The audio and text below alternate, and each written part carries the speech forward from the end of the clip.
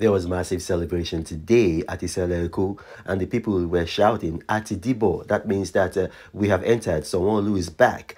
And this massive celebration, yet, the Independent National Electoral Commission has not declared the results, but then they seem to be aware. Probably they have agents, probably they've got exit polls, but they seem to be aware that the governor perhaps has been victorious and is going to be returning to the State House at Marina. But this is pure excitement, joy.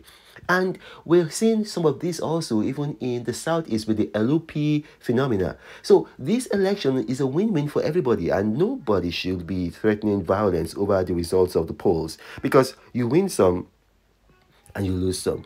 It's a natural thing. You can't expect to win all of the time. And what we're seeing in Lagos now, it's widespread. It's not, this is Isale. Now, Isale is one of the strongholds of the governor. But then in other parts of the state, we're also seeing celebrations.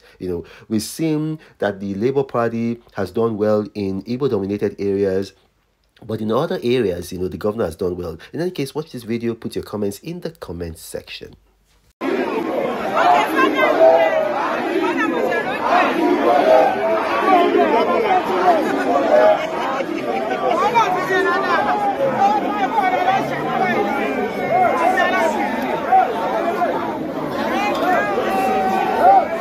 Master, only one man against the whole world in large, fighting with them monsters. Poverty I can't stand.